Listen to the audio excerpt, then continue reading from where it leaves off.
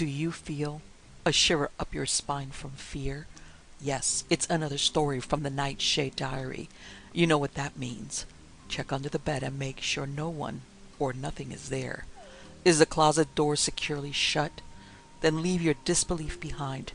Amp up your imagination and hang on tight for another ride into terror and mystery. And like all good horror stories, just imagine it's a dark and stormy night. And remember, screaming like a little girl is permitted.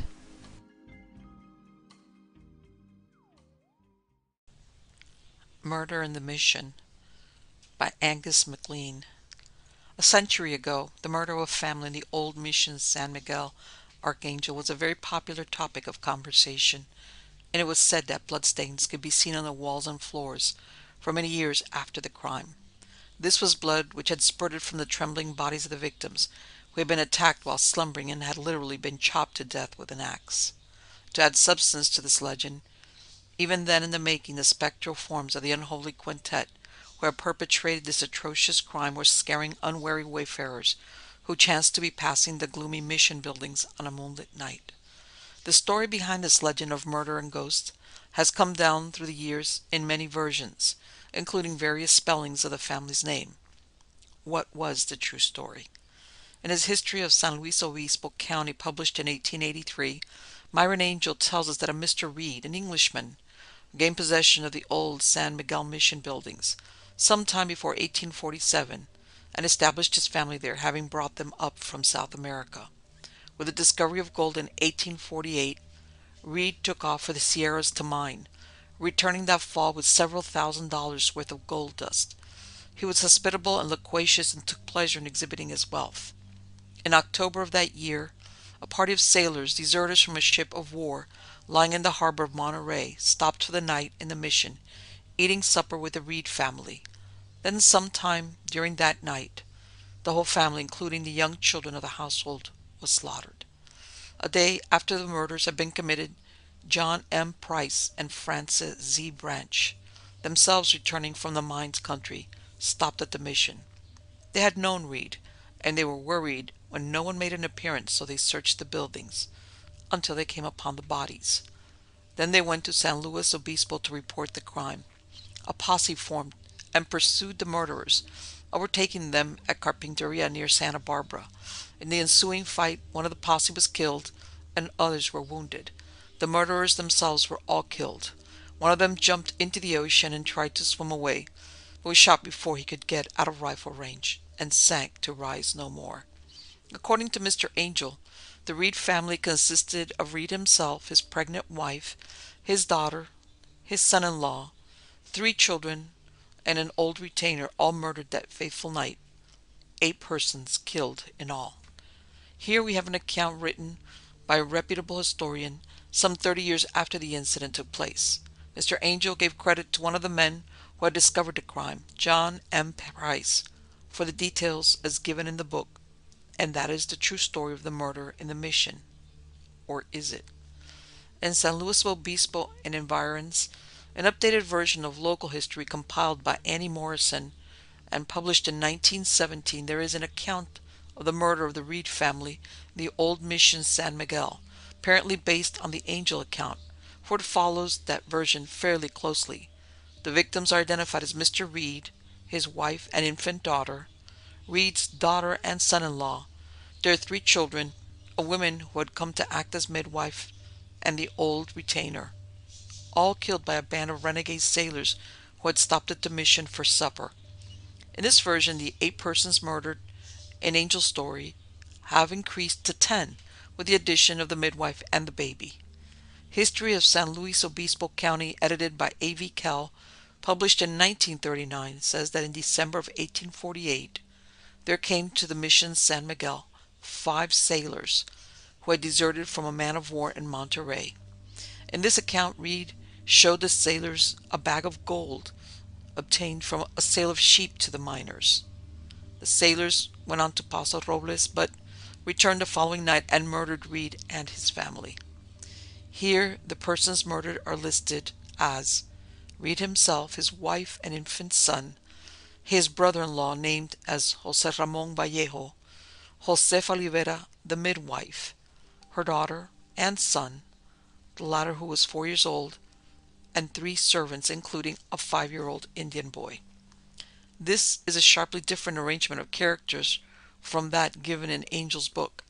10 persons killed, counting the baby. In the Angel book, the wife was near confinement. The editor of this book admits there are various versions of this incident, one version holding that midwife Olivera escaped the massacre, and another version saying that it was the Indian boy who escaped. In California Missions by J. Berger, published in 1941, the story is the San Miguel mission was sold to Petronillo Rios and William Reed in 1846 by then Governor Pio Pico. This account goes on to say that in 1848, a party of 5 adventurers murdered the Reed family, 10 persons who were at the time occupying the Padres' quarters in the old mission building. And it goes on. The 5 murderers were tracked down. 1 was shot, 1 drowned, and 3 were executed following capture. In The Salinas by Ann B. Fisher, 1945, there's still a different account of the incident. Mrs. Fisher got her material from interviews with old-time residents of the Salinas Valley. According to this version, Petronillo Rios and William Reed, an English sailor, bought the mission San Miguel from Governor Pio Pico for $300. Then gold was discovered, and Reed and Rios left. After their return, 3 renegades Reed had met in the goldfields came by. Reed bragged too much, and the renegades massacred the whole family.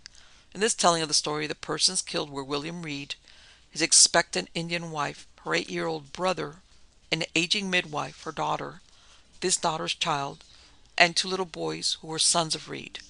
Also killed was a servant, an aging sheepherder, and a sheepherder's young grandson. Here we have 11 persons killed, and a sharply different arrangement of characters. Of these, 1 little boy escaped the slaughter, wandered into the mustard fields, and died from exposure. In this account, the renegade number 3, and when overtaken by the posse near Santa Barbara, 2 were shot, and the Irishman surrendered, but was shot soon afterward. The man who discovered the bodies is identified as Captain Price of Los Osos Rancho. Missions of California, compiled for B.G.&E. Company in 1970, contains still another version of the story. This account says that Petronillo Rios and William Reed bought the San Miguel mission from Governor Pico in 1846, paying $600 for the property. In 1848, Reed went to the gold fields, brought back some gold dust, and also sold some cattle and sheep. Then, in December 1848, 5 deserters from a British man-of-war had dinner with the Reeds and learned of Reed's good fortune. They left, but slipped back at night and murdered Reed, his family, servants, and visitors. 11 persons were killed, but no names are given in this account.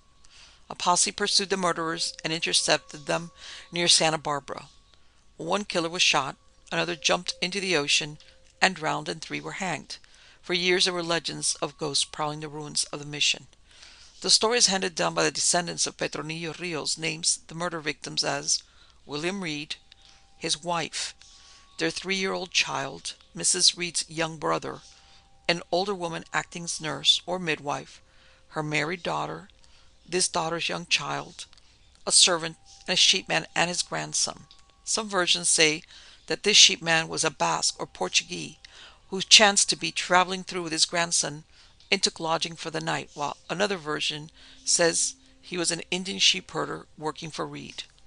Another version of the story is handed down through the years, has an Indian family as the victim slaughtered in the old mission, possibly confusing this incident with some other from those lawless years. There have been many accounts of this murder in the old mission San Miguel, in books and in magazines and newspaper articles printed through the years, as well as the recollections of descendants of early residents of the area. Details vary. The name of the murdered family has been given variously as Reed, Reed, Reed, Reed, and Reed, all spelled differently. The number of persons slaughtered ranges from 7 to 15, and the bloody villains from 3 to 7, with 5 the number most often accepted. The persons comprising the Reed household vary sharply in the telling, both as to their numbers and their relationship to the head of the household. Some versions say that Senora Olivera, the midwife, was William Reed's mother-in-law, and that they were members of her family in the massacre. The murderous malefactors had been identified as British sailors from a man of war they had deserted, American sailors or soldiers who had deserted, and mongrel renegades who had followed Reed from the goldfields for his poke of gold. Some versions go into gory detail and tell how the older members of the household were chopped to death with an axe while they slept, and how the younger children were grabbed by their feet and their brains bashed out against the pillars and walls of the old mission. Should this tale from the long ago be discounted as but a bit of folklore, an incident which probably never took place at all, simply because of the erratic reporting of it? No one had ever questioned the basic story of the slaughter of a family within the walls of the old San Miguel mission building by a pack of renegades whose motive was presumably robbery. However, it would appear that either those assigned the grisly task of removing the victims' bodies from the buildings and burying them failed to write down an official account identifying the bodies, or, if such an official record was made, it hasn't been misplaced or lost. It is hard for modern researchers who have grown accustomed to the fine reference libraries, the stacks of newspapers, magazines, etc., and the detailed but tedious courthouse records from which to sift their information, to realize just how meager were records of any sort under frontier conditions. Most cases, those trying to reconstruct the frontier past must rely on accounts written sometimes as much as 30 to 50 years after the incidents took place, accounts which, when set down, relied less on written records than on survivors' memories already growing hazy with the passing of the years. Under such conditions, details were bound to get scrambled, but that does not mean the incident did not take place. Heck, I sidetracked from the theme I started on, namely the ghosts of those murderers who used to haunt the old mission grounds a century ago. Whatever happened to them? Wayfarers speeding past the old mission San Miguel and their high-powered cars don't have time for ghosts, so our spectral friends have in recent years been woefully neglected. However, unless the old boy down below has relented and taken their guilt-harried souls home to hell, they're probably around somewhere, and will again make their appearance on moonlit nights when folks slow down enough to see them. And now, having learned what happens to the immortal souls of unregenerate evildoers, let us look at what happened to the mortal bodies of some of the murdersome miscreants in those robust years, now long gone and almost forgotten. To start with, the grisly tale of an insignificant man who rides the tail of a comet. An insignificant man rides the tail of a comet. He does but ride the tail of a comet. An insignificant man who seeks importance by claiming an association with a more illustrious man. Hugo the bartender spat a quatch of tobacco juice into the nearest spittoon, wiped his walrus mustachio with a soiled dish towel he held in his hand, then went back to wiping dry the drinking glass on the bar in front of him. He claims to have been a trusted lieutenant of Joaquin. Bah! Hugo spat again, wiped his mustachio, and went on. Joaquin Murieta would have wiped his backside on such as he, then would have thrown him away as unworthy of being used for a second wipe. The man had me fooled, the gringo newcomer acknowledged. He was a most convincing raconteur, especially about his own daring exploits. Then the gringo laughed. True or false, his tales of daring do were worth a bottle of tequila. Abdullo el Tigre, he called himself, when first he came into the Santa Maria Valley about 10 years ago. One of the barroom loungers entered the conversation. His claim then was that he had been one of Joaquin Murieta's band of insurrectos, and since the estimable Joaquin had by then departed Alta California and was not around to deny the claim, there were many who believed him. Abdullo el Tigre, another bar lounger exclaimed, then laughed, as though el Tigre were funny. He has proven to be a most uninspiring tiger. Abdullo el Asno is what everyone calls him now. Abdullo? The American's tone implied a question. That name sounds more Turk than Spanish or Indian. Abdullo Sai was a Saracen sailor who jumped ship in old Yucatan, and his dam was a barmaid of our people, Hugo explained. At least, that is Abdullo's story, and it is probably true. It is probably the only truth in all his cuentos fantástico. The bar lounger, who had spoken first, laughed and went on. His cuentos de hadas, fairy tales, do keep him in liquor, and when hungry enough, he can always find work enough for a meal. Though, of a truth, he would rather starve to death than to hunt for a worthwhile job. Hunched down in his chair, At a table in a corner, Abdullo drank his tequila alone, for no one had seen fit to join him when he offered to share the bottle which the American had ordered placed on his table. If he did overhear the conversation at the bar, through the jovial din of the barroom, he gave no sign. On his swarthy, hawk-nosed face there was reflected all the deep-rooted resentment that the outcast feel towards all mankind. True, Abdullo had no one to blame but himself. When he first came into the Santa Maria Valley, he had been received in a comradely manner, had always been invited to join the celebrants in the local cantinas, and his rather grandiose accounts of his own exploits may even have been given some credence by his new acquaintances. Abdullo had been endowed by nature with a superb animal body which seemed to stand up remarkably well under his indolent, dissolute way of life. Also he had a shrewd mind, capable of devising clever ruses, and a glib tongue, which usually got him out of difficult situations. In short, Abdullo el Tigre was a man whose every appearance would seem to fit in with his self-assured role of un bandido bravo. Four-flushers, however, cannot fool their audiences forever, and men who must work for a living in time grow tired of buying dinners and drinks for a man who rarely works. In time, Abdullo's plaint that work was scarce fell on deaf ears.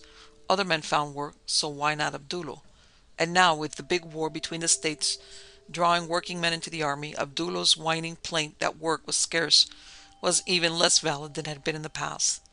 Throughout the years since coming into the Santa Maria Valley, Abdullo had been arrested for petty offenses on several occasions, and one of those times he had served 6 months on the chain gang. His reputation as a ne'er-do-well had spread from Santa Maria to other communities, and with the passing of time, Abdullo became a suspect in even more serious crimes, though as yet nothing serious had been proven against him. He was like a sheep-killer dog, who may already have acquired a taste for blood. So said men who knew sheeps, dog, and men. These derelictions of Abdullo Hijo del Saraceno were recounted for the Americano's benefit by the men at the bar, quite indifferent that Abdullo himself was in the bar-room within hearing distance, if indeed he could comprehend what was said in his present state of intoxication. A great man blazes his own pathway across the heavens, a comet in his own right. Hugo the bartender was in a philosophical mood. On the other hand, an insignificant man, instead of emblazoning his own brilliance through noteworthy deeds, rides the tail of a comet. Sick to the stomach, yet impelled by morbid curiosity, the Americano watched the gruesome proceedings. His 4 American companions also watched, but having been raised on the frontier, they had acquired some degree of callousness. Nonetheless, even these hardened frontiersmen found it somewhat revolting to watch without protest as men skinned the still twitching carcass of another man. This time at least, the impromptu execution of an evildoer had not been because of high-handed gringo prejudice against the native Californios. To their credit, the 5 Americans in the party which had tracked down the murderer had done their level best to convince their Sonoran fellow avengers that the captive miscreant should be taken back to Santa Maria and there given a legal trial, but to no avail, for the Americans were outnumbered 17-5 by the Sonoreños. The victim of the crime had been a Sonoran, an elderly man, a kindly, inoffensive man well liked in the community, and his death had come through no fault of his own, no fault, that is, save only that he had worked hard and had been frugal. It had been rumored around Santa Maria that the old man had a small hoard of gold hidden in his isolated cabin, gold coins saved from his productive years towards the needs of advancing age. The old Sonoreño had been brutally beaten, his arm broken, and then left for dead. However, there had still been enough life left in his broken body when he was found for him to name his assailant before he died, and the name that the dying man had given was Abdullo el Hijo del Saraceno. To the Sonorans living around Santa Maria, this had been a crime against one of their own people, and the hot blood of old Spain, mingled with that of the prideful Yaqui, demanded vengeance. Immediate vengeance. It had been they who had organized the band to track down the killer, and it had been with some reluctance that they had allowed any of the Americanos to accompany them as they left on their mission of vengeance. The guilt of the wretched Abdullo could hardly be questioned, for the old man had named him before he died, and others had seen him in the general vicinity of the cabin shortly before the crime had been committed.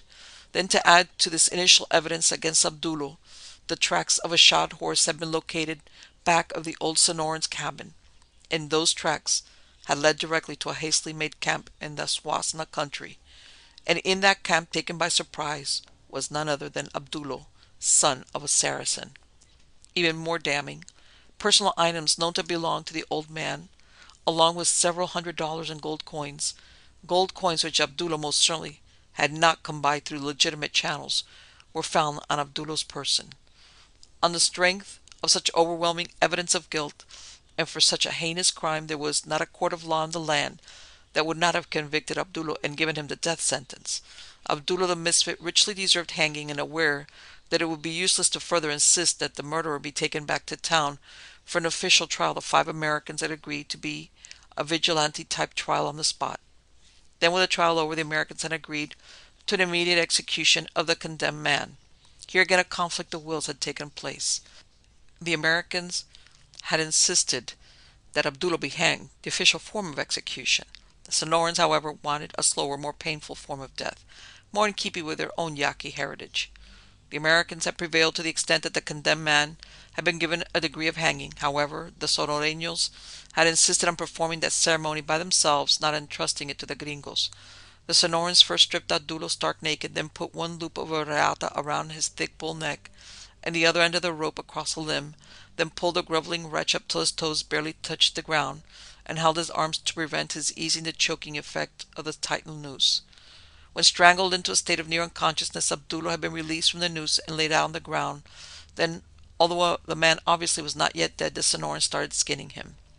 A skinning knife had been inserted near the navel, then run completely around the body, severing the skin into 2 separate portions, with one team of skinners peeling the hide of the torso upward, like a sweatshirt being removed. Meanwhile, the other team of skinners were peeling their portions downward, much as though they were removing a pair of trousers. At this point, Abdullah regained consciousness, let forth a shriek, and almost jerked away from his captors, but was restrained.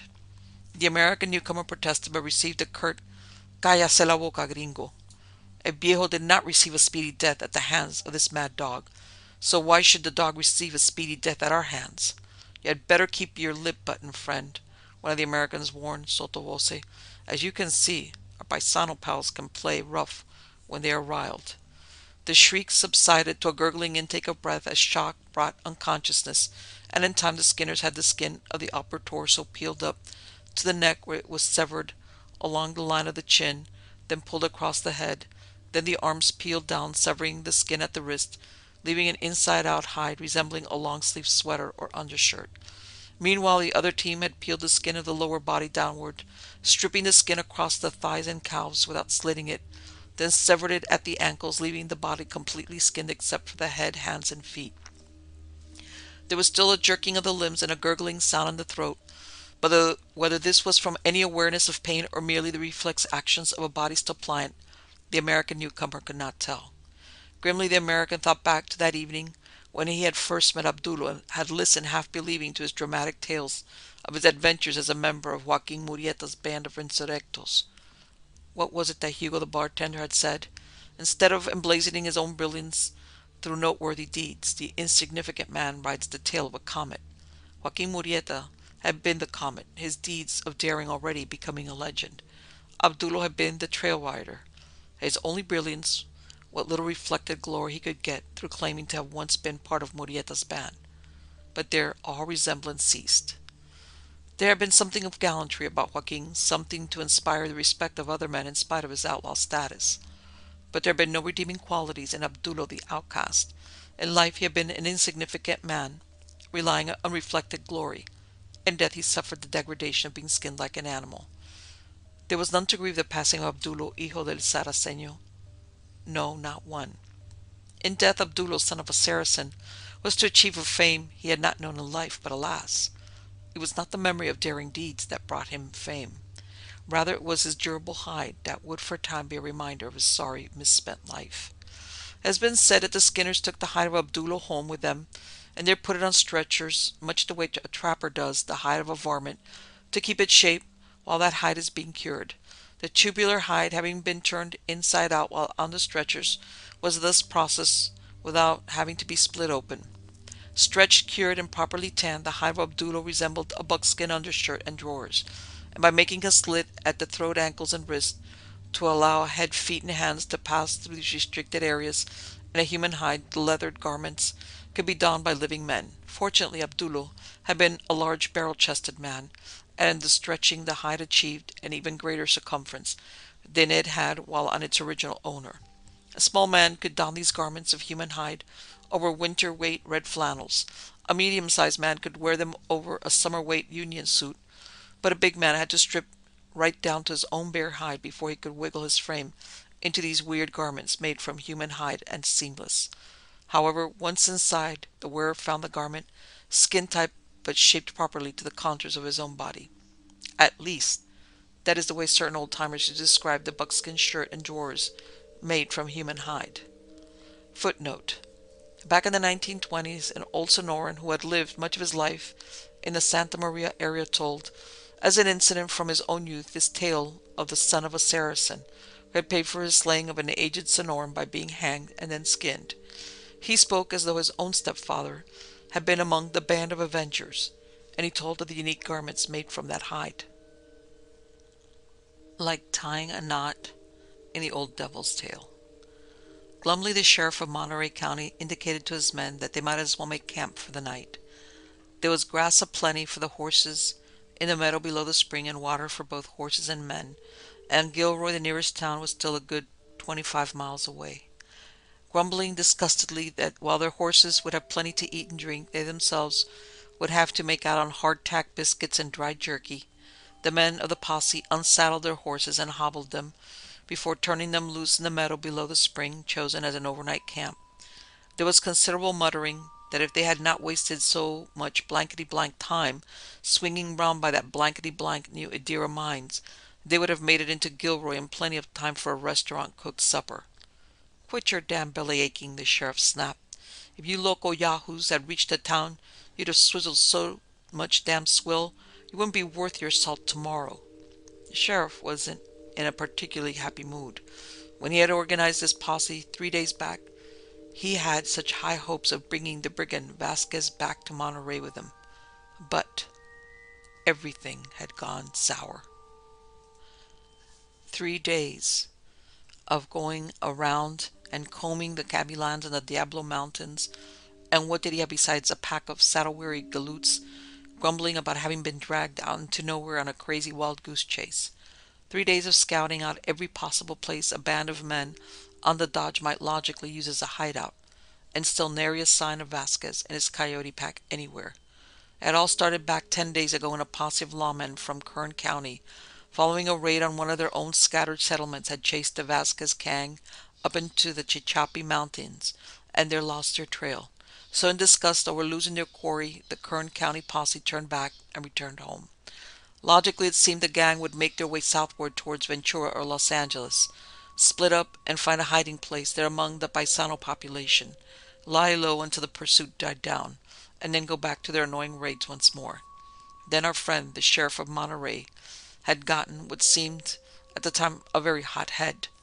From someone he considered a reliable underground source had come word that the wily Vasquez had once again pulled a daring maneuver.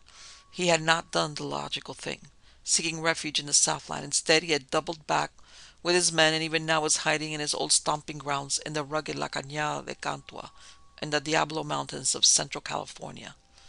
To head the posse which at long last captured the notorious bandit chief, truly that would be a brilliant feather in the cap of any aspiring lawman. Quietly, the sheriff of Monterey made his plans, first gathering his most trusted deputies without giving the public any advance notice of his intentions.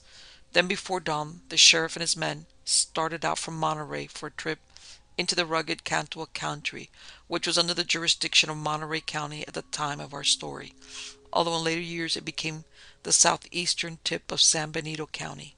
They rode doggedly through the mountains for 3 days, but nowhere did the posse find hide, hoof, horn, nor hair of the wanted bandits. There was nary a sign that anyone had camped at any of the known springs, nor any signs that horses had been tethered in any of the swales and meadows they had passed through. The posse had even swung round by the New Idira mines, hoping to gain some information there. The foreman of the New Idira mines had been most cooperative, maybe too cooperative. He had blandly assured the sheriff that he himself would question the men working at the mines to see if anyone had seen any suspicious characters hanging around the district. In fact, he had accompanied the sheriff as the latter made a tour of the mines, trying to question the paisanos working there. Nobody, would seem, had seen anyone in the least resembling Vasquez or any of his followers anywhere at all during recent weeks. The sheriff had expected the paisanos to have sympathy for Vasquez and his followers, but as to the foreman, something strange was going on.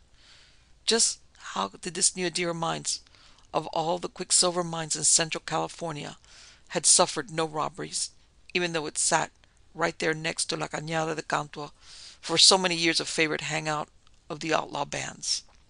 If that weren't proof enough, then top it off with that holdup of the stage some months back. And reporting the holdup, the driver of the stage had said that when Vasquez first confronted the stage and ordered the passengers to debark, he had been his most insolent self. Then as the mines foreman and his lady stepped down from the stage, the bandit chief had seemed startled. Vasquez had tipped his hat and said that gallantry prevented his robbing a stage in which so lovely a lady was riding. Motioning his men to follow, the bandit chief had ridden away, the stage and the passengers alike unrobbed. Well, gallantry had never prevented these Robin Hoods of the Gavilans from taking rings and brooches from lady passengers and other stages in the past. So what? It was all water under the bridge now. That lead, which at that time had seemed so reliable, had probably had its origin in cantina gossip, as had so many seemingly reliable leads in the past. The sheriff himself was an experienced tracker, and if anyone had camped in the Cantua country within recent weeks, he should have seen some signs of their presence. No doubt, Vasquez and his men had in fact gone south, as common sense would dictate. It was but the luck of the game, grumbled our friend the sheriff of Monterey, as he and his men prepared their camp for the night. Come morning, the sheriff and his deputies rebrewed the stale dregs in the coffee pot, ate the last of their jerky and hardtack, then went to the meadow below their campsite to retrieve their hobbled horses. The horses were gone, and a bit of cross-tracking told the whole right story. Taking advantage of the subdued light of a waning moon, someone had sneaked into the meadow in the wee small hours of the day, and these miscreants had loosened the hobbles and led the posse's horses away. Not a horse to be seen. Cussing fluently, the sheriff and his deputies set out on that 25-mile hike to Gilroy, the nearest settlement, a most inglorious turn of events. There was no doubt in anyone's mind just who the perpetrators of this dastardly crime had been, though it had been a most foolhardy bit of bravado on part of the bandits. Had Vasquez and his men been in need of horses, they could have stolen horses of equal value elsewhere, and with a lot less risk.